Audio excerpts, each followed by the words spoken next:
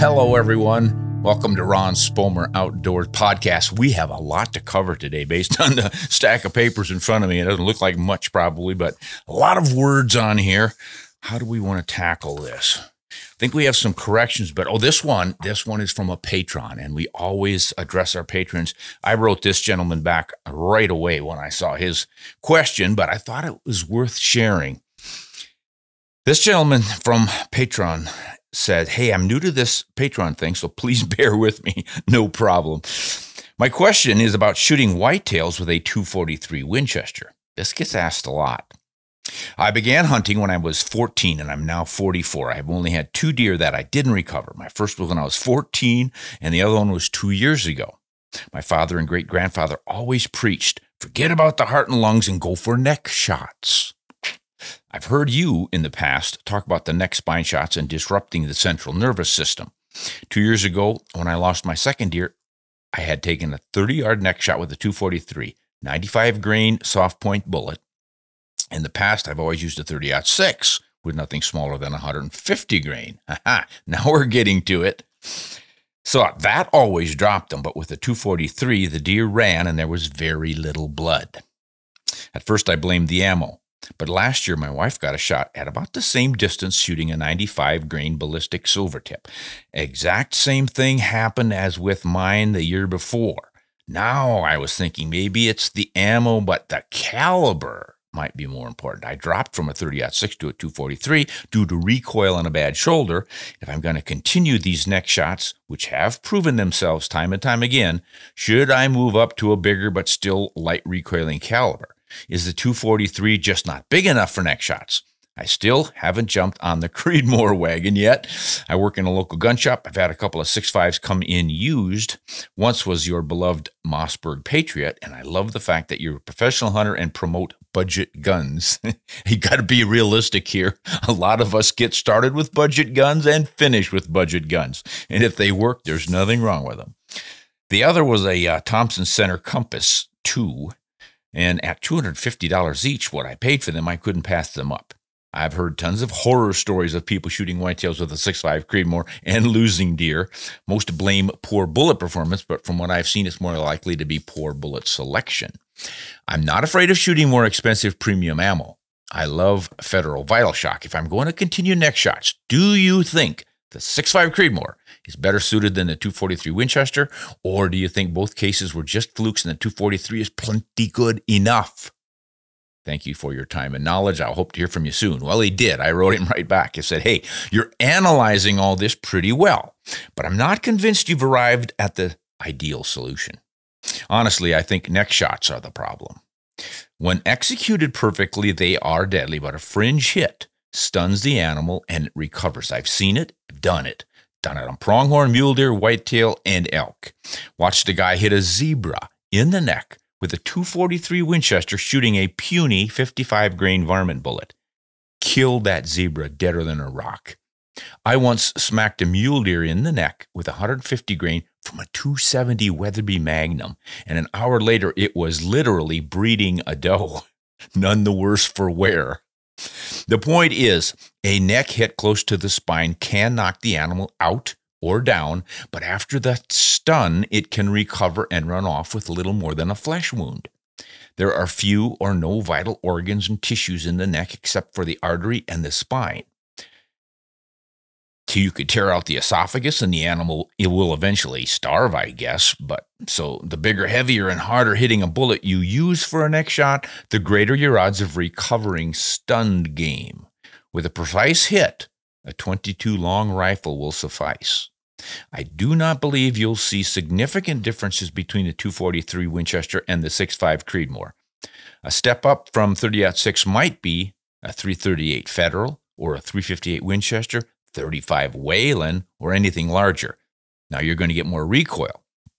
If you want to stick with lower recoil, I'd recommend a solid chest shot with frangible bullet.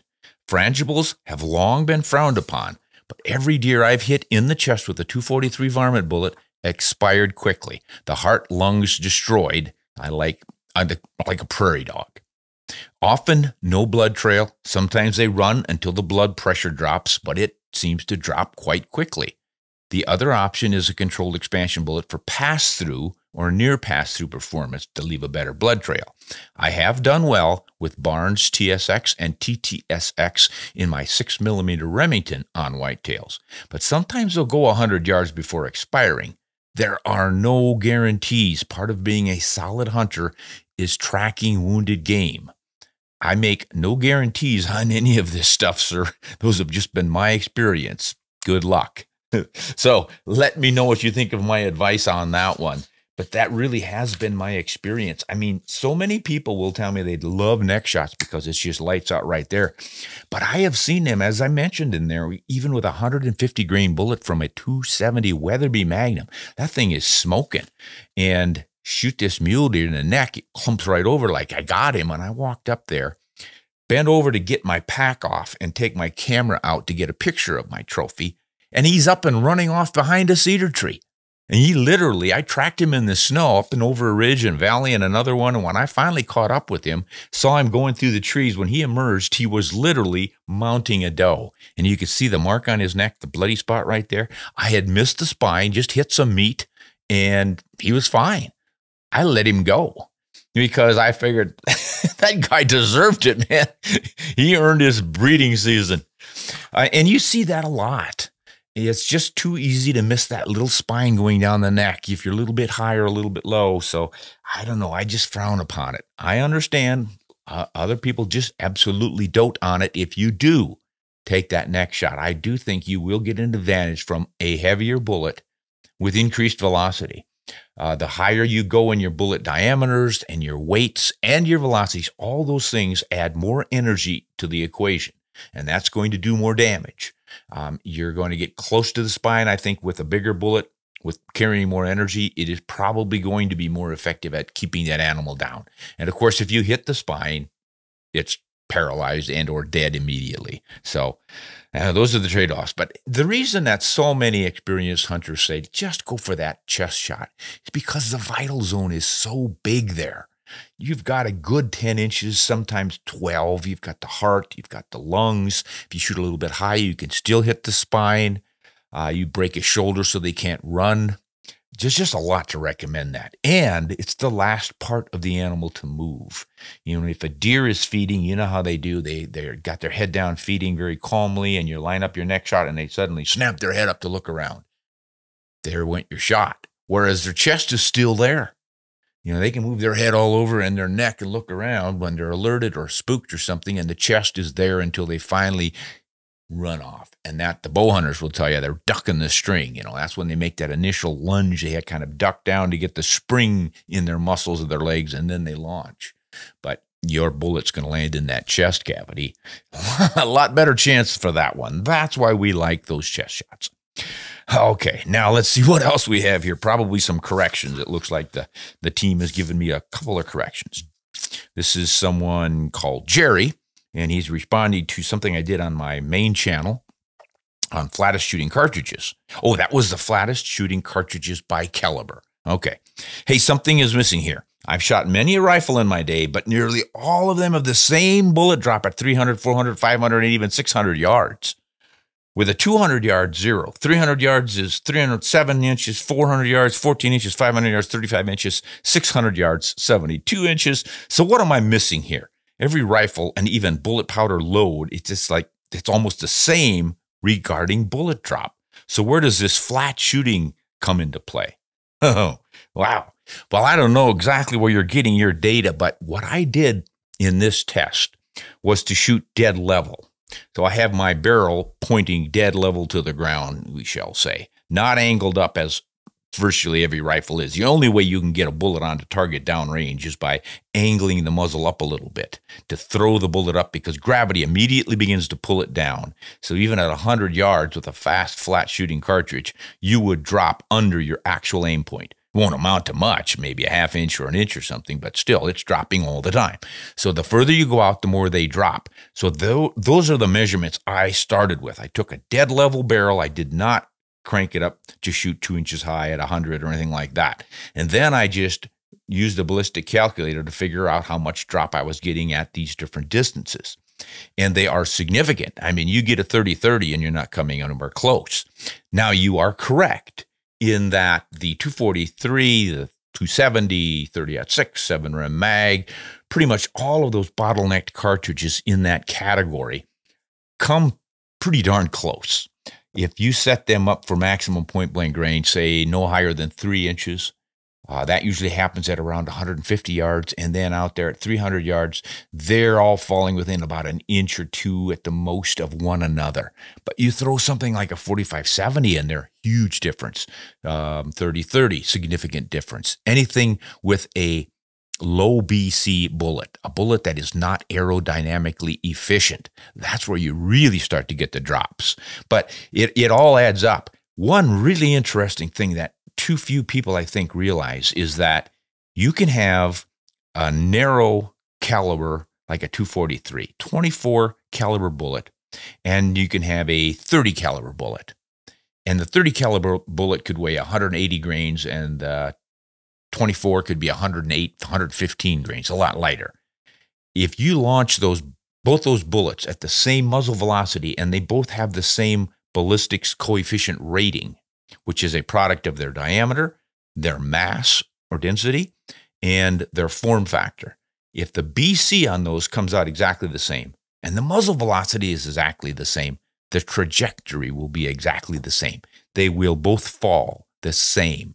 The only difference will be the heavier bullet will carry more energy at all distances. They'll also be drifting in the wind the same because the BCs are the same and the muzzle velocities are the same. So it doesn't really matter that one's heavier than the other one. Now, most of us grow up hearing and thinking that if you want to resist the wind or buck the wind, as we say, you get a heavier bullet. Not necessarily true. It has to be a higher BC bullet too. Heavy helps get your BC up there, but if you got a poor form factor like a round nose or a flat nose, bets are off. So that's what's going on there, Jerry. I suggest that you get a good ballistic calculator. Don't just assume that these little charts that you see a lot of times in advertisements and catalogs and things are dead on accurate. Those are kind of a general. If you get the actual muzzle velocity and the BC of your bullet and enter all that stuff into a ballistics calculator, you will see the differences in the drops because they do amount to quite a bit out there past 300 yards. Out to 300, yeah, it's not a heck of a lot of difference. Good point, though, Jerry. You're paying attention and noticing some important things. Okay. Now, this one, I'm not sure if I can figure this out. Mark, on one of my podcasts, I was talking about factory bullets and wrong sizes. Great listening again, Ron. Just a point, you can't take 30 inches off when you start with a 24-inch barrel. I'm sure you meant 30 feet per second. I'm not exactly sure what Mark is referencing here, but I must have been talking about cutting off barrel length and then getting a slower velocity as a result. And what happens is you get 30 feet per second on average every inch of barrel you take off. So if you go 24-inch barrel, you go down to 22, you're going to lose 30 feet per second per inch, so you've lost 60 feet per second. I must have misspoken and said 30 inches instead of 30 feet per second, which is something I often do. I get to spouting off all these numbers and feet per seconds and foot-pounds of energy and everything else, and I'll get something messed up. Well, just the other day, I was doing something on calibers and cartridges and whatnot, and I was talking about a 6mm and a 6.5mm and a 7mm and a 30mm and oops, came out 30mm. That's going to be one big bullet right there, folks. All right, thanks, Mark. This one is Gus. Another one in reference to a podcast. Ron, usually you have good answers, thoughts, and insights, usually, about hunting and shooting, but methinks you have been out west a long time using scoped rifles, and you're not used to the states and counties where shotguns were, still are, the only firearm allowed to hunt deer. There's a reason it's called buckshot. It's to shoot buck deer.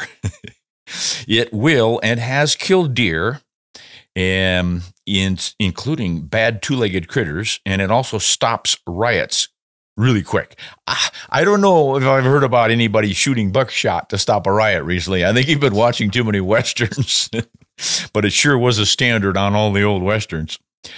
So he's saying essentially buckshot will and has killed deer, bad critters. Is it perfect? No, but is it? It is meant for close-in shooting in areas that have farms or towns nearby. Yes, that's true. A rifle bullet from a high-velocity cartridge can travel 6 miles, which is not good with people and farm animals in the area. Shotgun ammo projectiles don't travel as far. You're correct about the cone effect of a shotgun. That's the pattern opening up as it goes down range. But there are several 33 caliber lead bullets going toward the deer, not just one. Well, depending on the buckshot size you've got, they go from size 4 buck, I think 4, 3, 2, 1, 0, double-aught, triple-aught. The biggest one's triple-aught, and I'm pretty sure that's a .36-inch caliber, 36-inch ball. So you can figure your velocities, your ballistics, and your drops, and all the rest of them out of that ball size of each individual ball. But let's finish with his before I get into that. Most commercial ammo, buckshot, shotgun shells are loaded with double-aught buck. Double-aught buck is 33 caliber. I think that's right. Good point there, Gus. Some ammo companies have a loaded number 4 buck. That's the smallest one. That's 24 caliber. Number 3 buck is 25. Number 1 buck is 30. 0 buck is 32. The 33 caliber 0 buck. Yeah, triple buck 36 caliber. I got it right. Okay.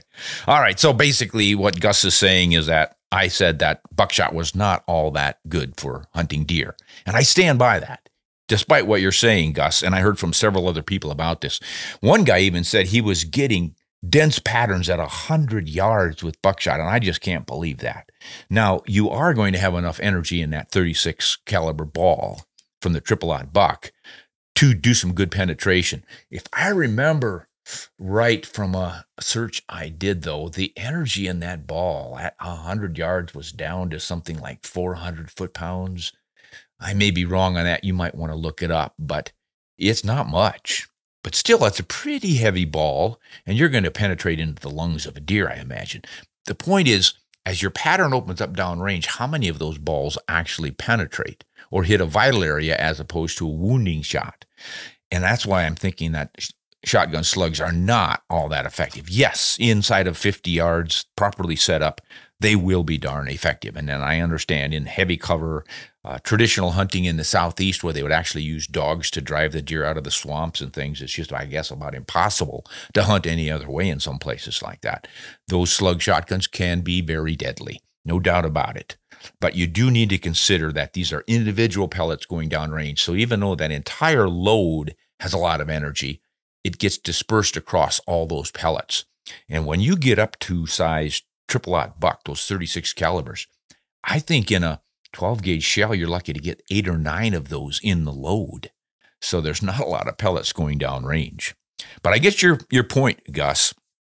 And that is why a lot of states will specify you can only shoot with shotgun using the buckshot rather than slugs even, although I think most states will allow solid slugs too. The problem I have with the solid slugs in a shotgun, though, is the ricochet potential. I understand what the theory is about you're not having a bullet fly 6 miles and landing who knows where. But there are so many states that allow modern rifles that don't have a problem with people falling over in their yards from bullets coming out of nowhere. You just rarely, if ever, hear about that. It's really, really rare. And you do hear about hunters in the woods getting ricochet hitting things.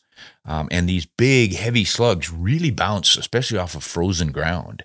So something to think about. Whereas you get a little 243, 100-grain bullet, or a 130-grain bullet from a 270, for instance, those can be pretty frangible, break up when they hit. There's such high velocity that they hit branches or things and they break up, and then that reduces the distance at which they can go. And my ultimate argument on this one is no one ought to be shooting up in the air with no backstop. So even though that bullet can fly 6 or 7 miles, nobody should be out there shooting where the bullet, if it misses your deer or whatever you're shooting at, will fly into the sky to who knows where. You've got to have a safe background. That's kind of a basic of hunter training.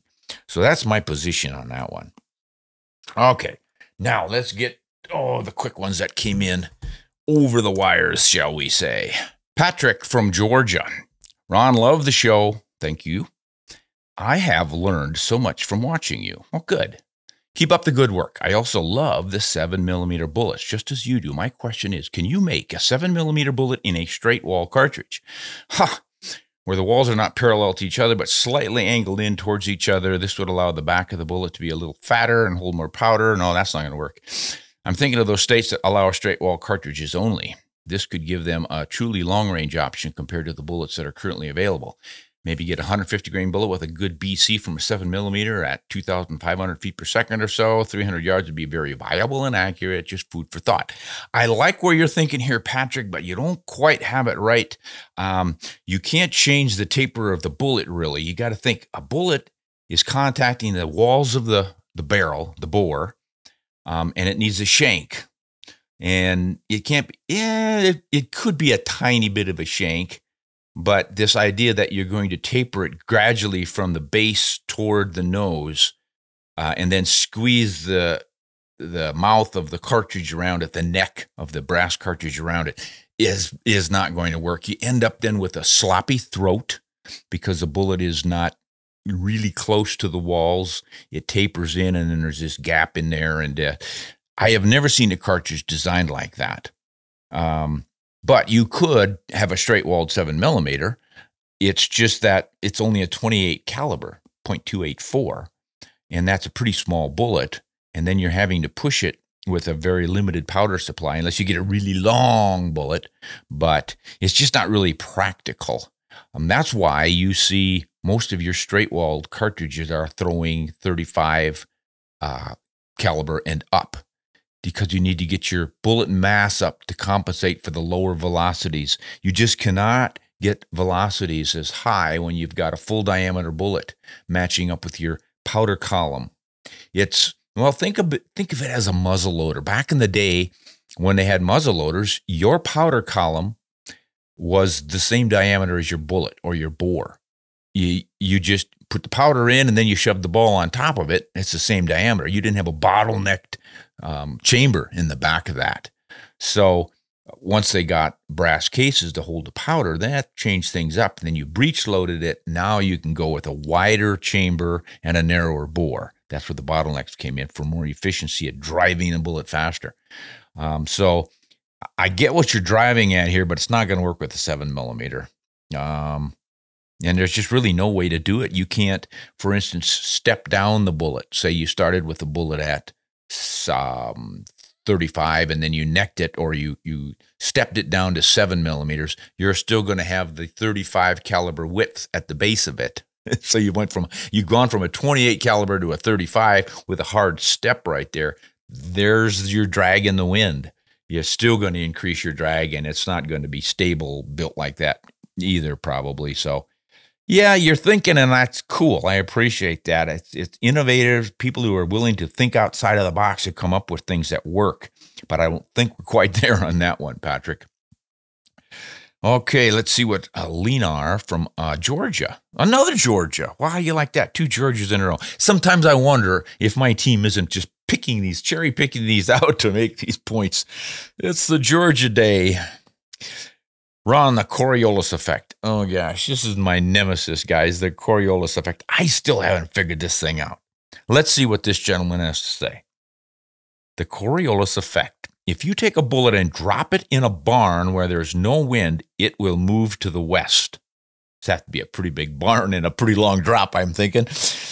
So if your bullet is traveling 1,000 yards and it drops 20 feet to 23 feet, get in a barn with no wind, get up that high, use a laser plumb bob to get your spot down below you. You'll see, use it. What? You will see how far it moves. This was a college experiment we did. Well, you must have had yeah, okay. That's interesting. This is probably getting closer to understanding the Coriolis effect than I do. I'll tell you that, Leonard. Oh, it's Leonard. There was a D on there I didn't see. Yeah, I studied some more on this Coriolis effect, and there are so many sites that say, well, it's because the earth is spinning and your target is dropping away from your bullet's flight, and others say it's like being on a merry-go-round and it centrifugal force throws the bullet higher, or they go all over with it. And that's why I keep repeating it and coming up with the right answer. The really scientific approaches that I've seen, I still haven't figured out why it happens or how it happens, but they all say that if you shoot north of the equator in any direction, your bullet always Coriolis effect drifts or spins to the right. And when I first heard that, I thought, okay, we're shooting north and your bullet's going right. But if you turn around and shoot south, then wouldn't it go left? It goes right for you, but it's changing its direction from east to west. And that had me confused. Apparently, it doesn't matter which direction you shoot. It always goes right. Why is now? I'm down to the why is this happening? I'm willing to accept that it always goes right. Some pilots out there have to have the answer to this, because the Coriolis effect has to be mathematically computed, that's a cool word, mathematically computed for launching missiles and probably artillery to get it to land right. When you really start to extend your distances, it really comes into play. So I would like to hear someone who was an artillery officer, for instance, or someone who flies and works with this kind of stuff. What is going on to make this Coriolis drift to the right business in the northern hemisphere and the opposite drift to the left in the southern hemisphere? What makes that happen? When I find a good answer, I am going to read it and celebrate and give you a gold star. Send it in. Okay, this is Todd. He's asking about firearms. Hallelujah, no Coriolis this time. Just firearms. I might come close to getting this one. I have a question about scope mounts. I bought a Winchester Model 70 Super Grade at a small gun shop. Decided to buy a loop-holed 3-9 by 40 millimeter scope from them to mount on my rifle. I usually mount my own scopes, but the shop said they would mount it and bore sight it for free, so I thought, why not? I had already purchased matching blued bases for the scope mount, so that the shop has to do is put some matching rings on it. To my surprise, the person behind the counter said it's better to have a one-piece base for the Model 70. It's easier to adjust for eye relief, and I wanted to put a one-piece black matte Picatinny base on my Super Grade rifle. I told him I think that might look okay if it was a synthetic stock or an AR, but I want to keep this rifle traditional, high luster bluing, grade A wood. Yeah. So these guys are supposedly good gunsmiths at this shop. I'm surprised that they acted like the two-piece bases would be a hassle or hard to get the correct eye relief. I told them I have several Winchester Model 70 featherweights with two-piece scope mounts and a 50 millimeter loophole scope mounted on them. No problems getting the proper eye relief. The young gunsmith said he will see what he can do, and he has my rifle for over a week. So I'm a bit concerned. What's your opinion on two-piece scope mount bases versus one piece for the Model 70? This rifle is in 300 Win Mag. Thanks. I really enjoy your podcast and articles over the years. Okay. Appreciate that, Todd. Yeah, that strikes me as quite strange, too. I've never had any issues getting good eye relief out of a two-piece mounts on my Winchesters. And gosh, I've done plenty of them and pretty standard stuff. Now, sometimes you will find scopes that are really short. They just don't have a lot of space for the rings in front of the turrets between them and the bell, and in the back between them and the power ring. But boy, these loophole 3-9 by 40, I've mounted a lot of those and have never had any issues with them on my featherweights. I think I had one on a 30-06 featherweight Model 70, and I had two-piece mounts. I just don't see it. Maybe they had a whole bunch of one-piece mounts they wanted to sell. They're trying to get rid of them. I don't know. Something you might do is contact Tally rings and bases and whatnot all, and just explain to them what's going on and ask their opinion, but I just don't see any reason for it. I personally don't like one-piece bases. They get in the way of loading the magazine, and sometimes they'll even catch the empties when you're cycling, and they'll slam against that and fall down back in there and get a jam out of the deal. So I like two pieces myself. I generally use Tally one piece, which means the ring and the base are together. You don't have to screw the ring onto the base and the base onto the rifle. You just screw the base on, and the ring is part of that base. So it's all in one piece, perfectly straight. Fewer screws to mess up, break off, or anything like that. You might want to check those out. I really like those. So yeah, that sounds kind of strange. From Maine, Seth asks, can you tell me what's the difference? Oh no, what is different about my Lou Horton Remington 700 BDL? Is it just that it was made in a long action, not too short? Boy, Seth, I don't know what a Lou Horton Remington 700 is. This must be a local thing. Maybe there's a gun shop called Lou Horton over there, and they can order special rifles branded for them from Remington or something like that. I know there are different wholesalers and or gun shops that will have a very special model made with maybe a certain length of barrel that they don't normally have. Or a different kind of stock or something like that. And that might be what you mean by Lou Horton, because I'm sorry, living out here in the West, I've never run into a Lou Horton. I'm thinking of, what is it up in Canada? They got the donut shops everywhere. That's some kind of a Horton's Donuts, I think. Those sound pretty good. So yeah, I don't know exactly what it is. What's different about your Lou Horton Model 700? I do not know. We're going to have to ask the rest of the audience here. Who knows anything about Lou Horton Remington 700 BDLs? I'll bet you somebody out there knows the answer. And maybe I'm just guessing it's a certain kind of a gun shop up there. So let's see what we come up with. Right now, I'm drawing a blank. Now, from Virginia, we have Tom asking about... He's a farm family in the Appalachian Mountains of Virginia since the 1700s. That is a lot of history and tradition, Tom. I like that. Now, there have been many family heirloom guns that have been passed down to different family members over the years, and they become lost. He puts that in quotations. I am wanting to purchase a new rifle, possibly a shotgun, in hopes to pass it down to my son once he comes old enough. He's only 2 now. I want it to be a firearm that he grows up seeing his dad use, and then later on, down the road, he can do the same thing. I mainly hunt varmints, coyotes, foxes, and deer, and very seldom nuisance black bear. I'm having trouble deciding on the chambering. I don't want to buy too much of an oddball caliber, but something that will be easy to find ammo for years to come, not too heavy hitting for the youth shooters. I've been considering a 22-250, 243, 6.5 Creedmoor, and 30-06. In the way of shotguns, I've considered 410s, 20 gauge over and unders. In other words, I want to get a do-it-all gun that he can grow up with on the farm. Thanks for your insight, Tom. Okay, Tom, I think I get your drift here. So a rifle and a shotgun, good for just about all the things you mentioned, and not too much recoil for the smaller shooters. And then also a shotgun. Let's start with the shotgun first. Skip the 410. They're a lot of fun. They always say it's an expert's gun. Well, yeah. I mean, they're an easy recoiling gun. They're easy to shoot, but they don't have much of a pattern. There's not a lot of pellets in those guys. 20 gauge is a much better option. And the ammunition is more abundant, more versatile, and it's less expensive, believe it or not. 410s are pretty pricey. Same with 28s. I love the 28 gauge, but the ammunition is more expensive. It's a volume thing. 12 gauge will be probably the least expensive, and then 20 gauge. 16 gauge, again, you're very few of them, and it's expensive.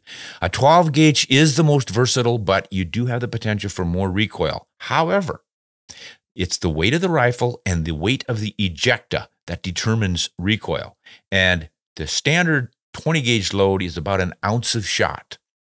You can get ounce loads in 12 gauge. So if you have a 6-pound rifle or say a 7-pound rifle, they're the same. One's a 20 gauge shooting an ounce of shot. One's a 12 gauge shooting an ounce of shot. It's going to be the same recoil. So if you find a nice lightweight over under in 12 gauge, it gives you the opportunity to someday use heavier loads, ounce and an eighth, ounce and a quarter, even bigger than that, especially if you have a 3-inch chamber, for turkey hunting or something special, or you want to shoot slugs at deer and stuff. So don't automatically think the 12 gauge is going to kick more than the 20. Think about the payload and the velocity. They're all about the same, around 1,300 feet per second or so.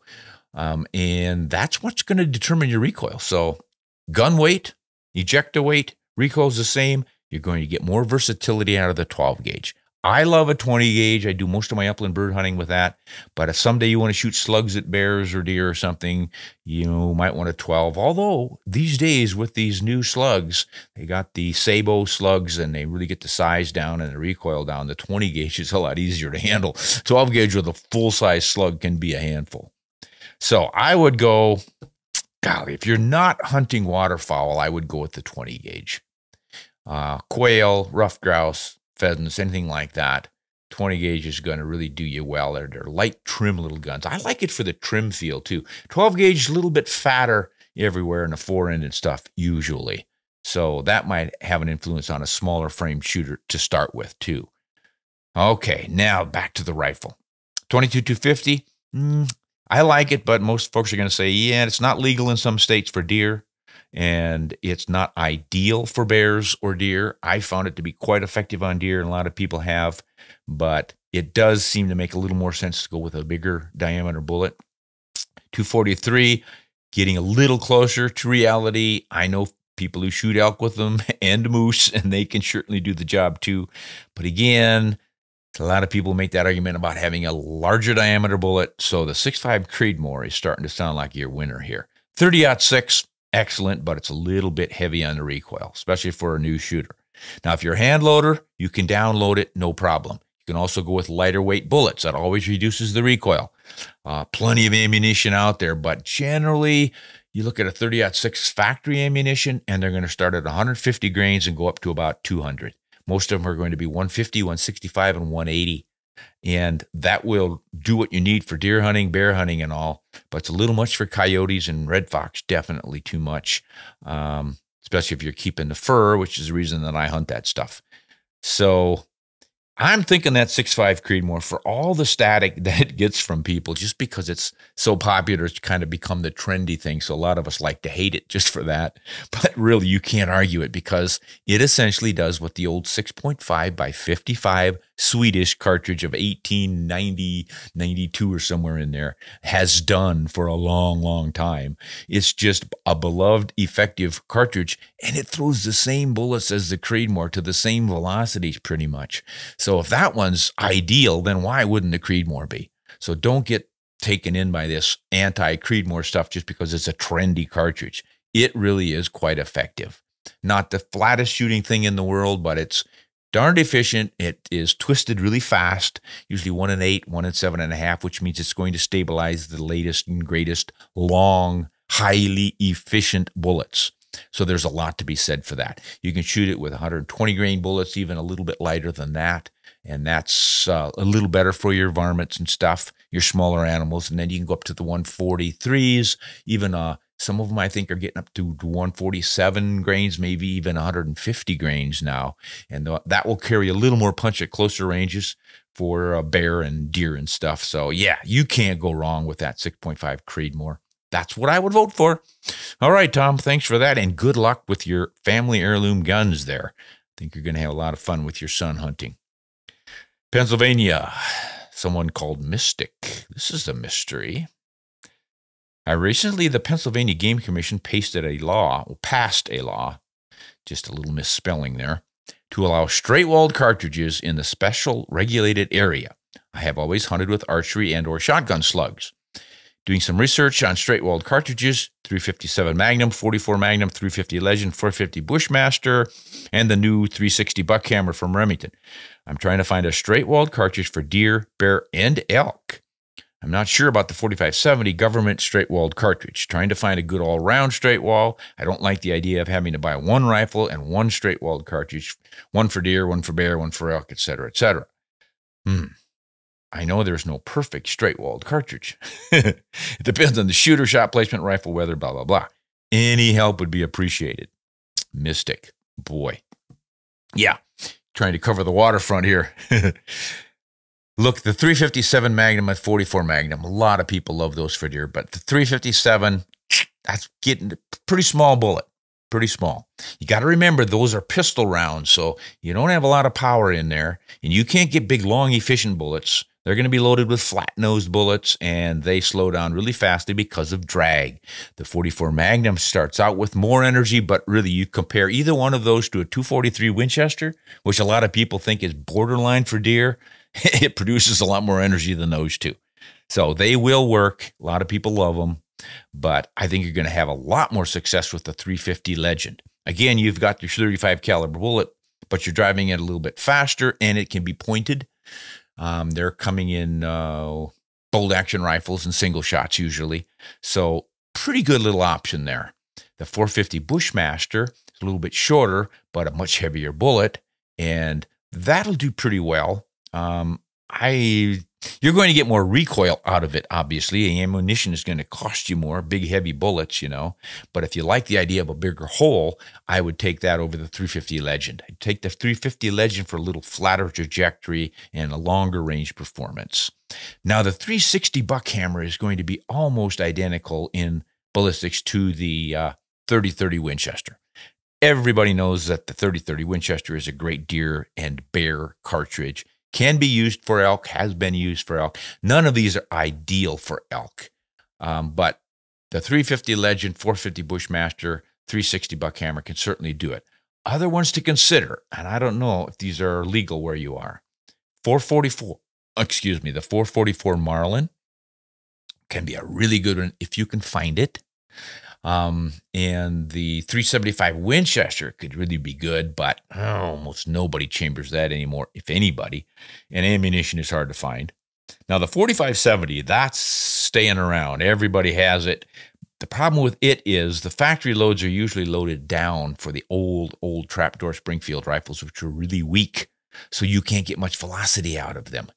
But then the modern guns like the Marlin lever action chambered in it, you can push that energy up quite a bit and get much better performance. And if you get something really strong like a Ruger single shot, the #1, that thing, you can drive those really fast and get some incredible performance out of them for elk and moose and the biggest bears and everything else.